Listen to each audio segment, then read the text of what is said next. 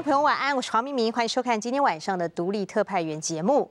有一句老话说“人定胜天”，这是为了鼓励人们去挑战困难的任务。但是对一些环境专家和保育专家来说，过去几个世纪的经验让他们发现到，想要逆势去挑战大自然，最后不但是徒劳无功，反而要花更多的力气去弥补当初错误的决定。美国艾尔华河流域的大坝就是一个明显的例子。上个星期，独立特派员报道了华盛顿州艾尔华河流域拆除大坝的现况。今天要来继续分析，为什么拆除2座大坝需要花上4年的时间？主要原因就是多达3000万立方公尺的淤积土石，如果用卡车一车一车的运送出去，不但旷日费时，成本更是高得惊人。于是工程专家决定分阶段拆除，利用河流本身把淤积的土石冲刷下去，也就是让大自然自己来当搬运工。但是这项计划的难度非常高，专家必须要精密计算拆除大坝的时间，还要持续不断地进行监测。独立特派员这一次特别跟着监测小组攀岩、溯溪，记录下大自然的鬼斧神工是如何重新刻画艾尔华河流域的新面貌。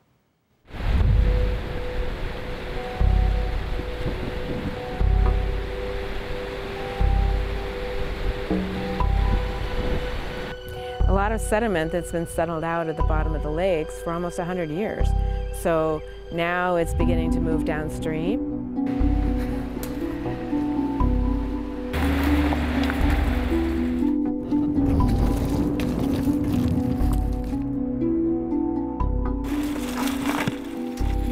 Is that the dams were built so long ago at a time when this area was still very wild and we didn't have a lot of good survey information. How far is the river going to go or where is the river going to go? It's much harder to tell when you don't know what's under all of the mud and the gravel.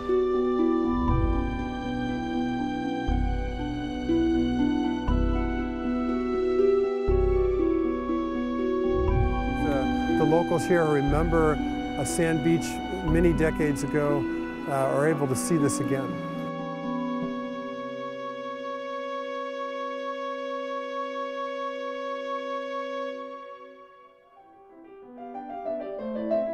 当艾尔华流域2座大坝开始拆除的那一天起，这些在人工湖中沉睡了100年的淤积物，成了艾尔华河流域复育案的最大挑战。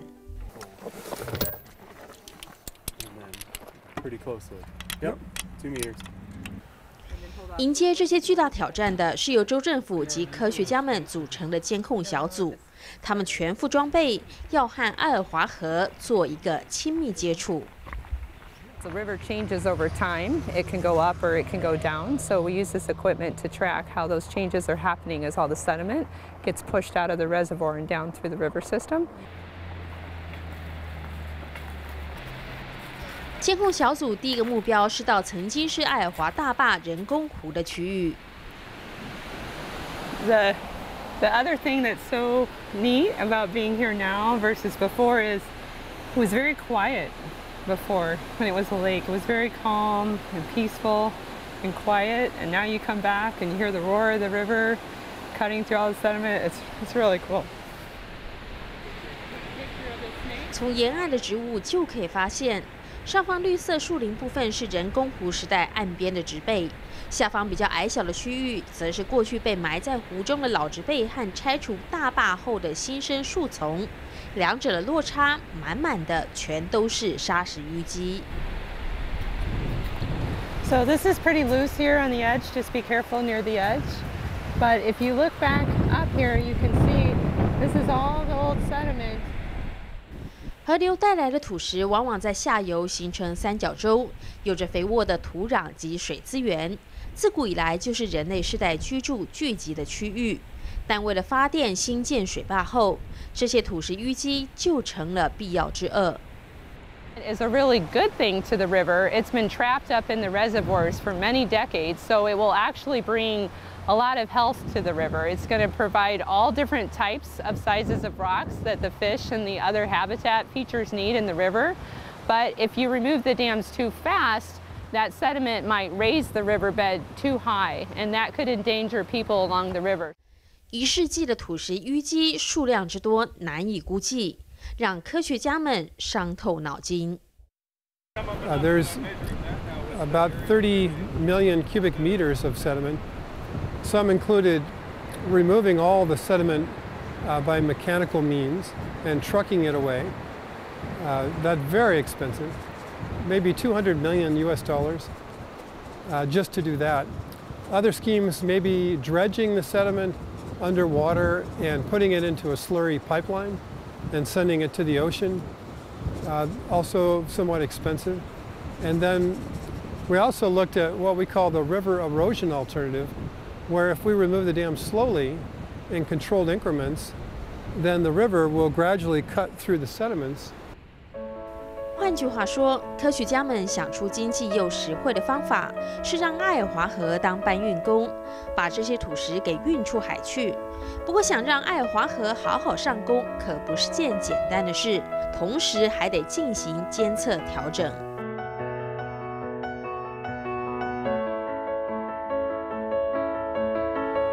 为了了解艾尔华河夹带泥沙的速度及深度，科学家们乘坐橡皮艇顺流而下，水流有时缓慢，有时却湍急汹涌。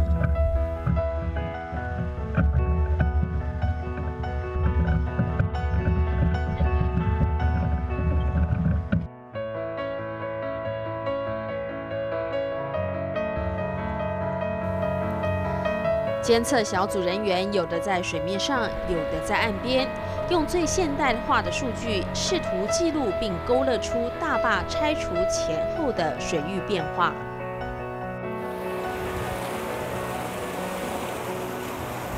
So I'm using a GPS satellite receiver that will measure the water surface elevation to the nearest few centimeters.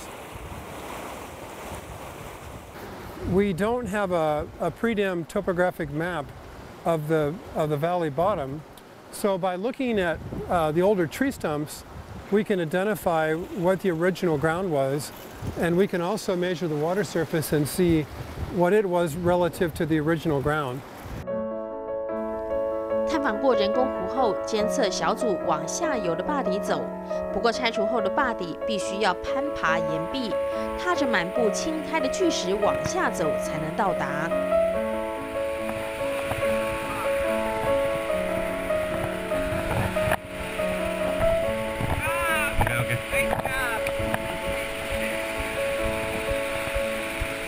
可以吗？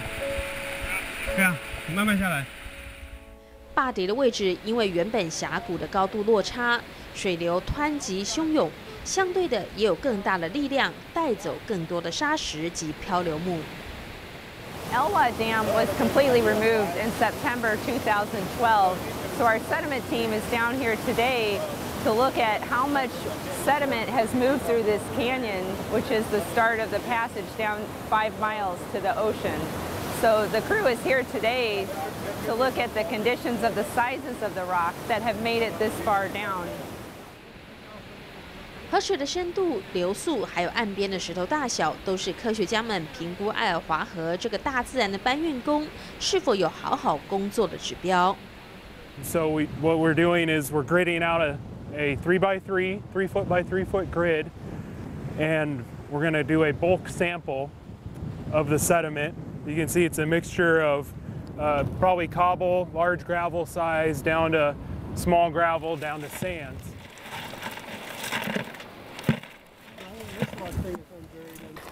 The smallest rocks, the tiny gravels, they move the quickest when they're released past the dam, and they can travel very fast down the river out to sea. The larger rocks,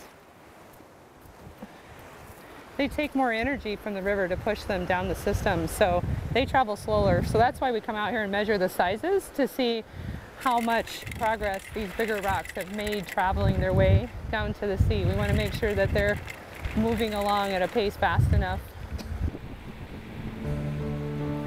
除了定期确认艾尔华河搬运土石的速度，河水的浊度也是备受关注的焦点。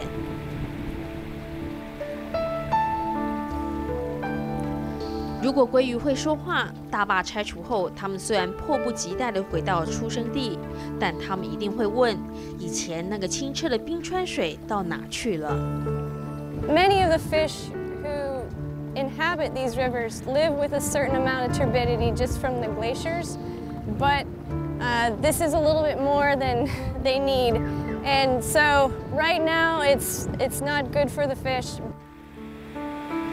不止渔业们困惑，仰赖艾尔华河供应饮水的人们更是相当忧虑。这滚滚泥沙到什么时候才有尽头？ So now we spent a long time. We took a lot of care to try to warn people in advance. It will stay muddy as the river continues to transport mud and silt downstream. That we think will probably be about a 3 to 5 year process. 污水处理是艾尔华河复育案的重点之一。为了处理大量土石淤积顺流而下，污水处理厂在大坝拆除动工前就新建完成。大坝拆除的阶段进度也随着监测土石流动的结果调整。目前上游的格莱恩斯峡谷大坝暂时停工，就是担心水质恶化。 One of the water treatment plants that was constructed to prepare for dam removal is just not functioning as it was intended. So rather than continue with dam removal, it's been put on hold until some corrections can be made to that plant. 这两座美国史上最大规模的拆坝案，对所有的工程师和科学家来说是巨大考验。 但对从小生长在艾尔华河流域旁，经常和家人在人工湖划船钓鱼的安迪来说，见证大自然的鬼斧神工是他梦寐以求的工作。I'm very happy. This is my dream job. This river is a river that turned me into a scientist. It's a river that I have hiked on, every year since I was like 5 years old. So, seeing it turning back into a river again is an incredible sight. 参与艾尔华河复育及大坝拆除案后，引燃了安迪对孕育自己生命的这片土地的热情。他自费购买摄影机、电脑软体，天天进行记录。因为当大坝拆除后，大自然自我疗愈和寻找出路的力道是如此强劲，每一刻他都不愿错过。 The stumps in the upper reservoir that still had the marks from when they were cut down 100 years ago, and when the water first dropped through the reservoir, a lot of those stumps started weeping sap from the heart of the tree that still smelled like the tree was just cut down, and the wood was polished up by the sediment moving through to where it looked like it was cut down yesterday. And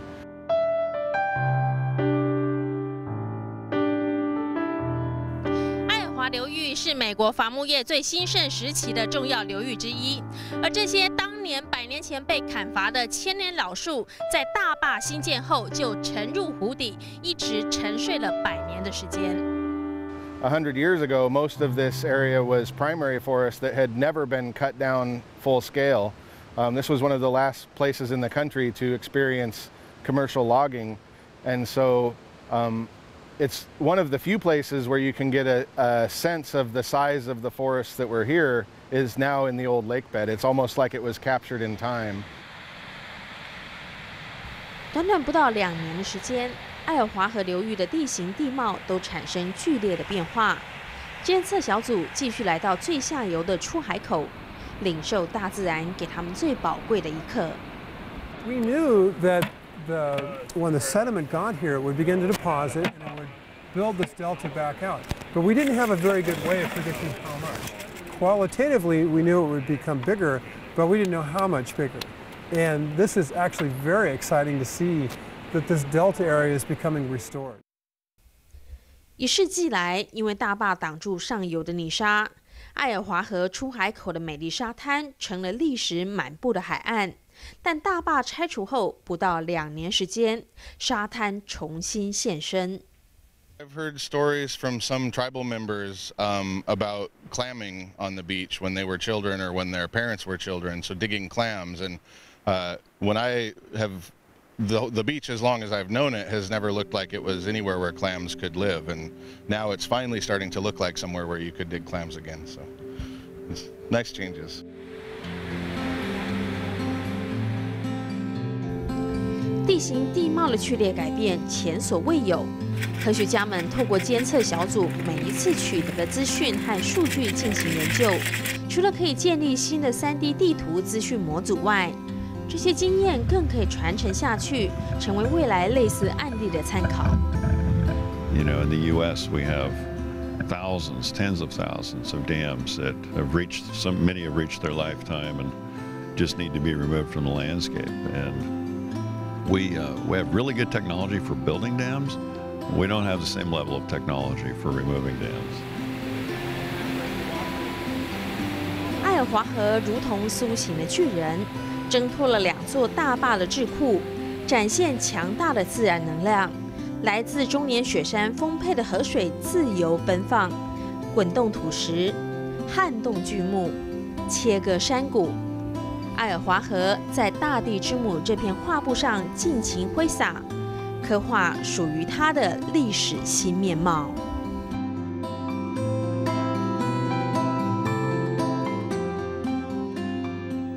如何谦卑地与大自然共存，是人类在面对气候急剧变迁的今天必须要学习的一个重要课题。而从刚才的报道当中，我们看到一个重点，就是借力使力。这不只是工程的原理，也是生命的哲学。现在先请您休息一会儿，稍后我们马上回来。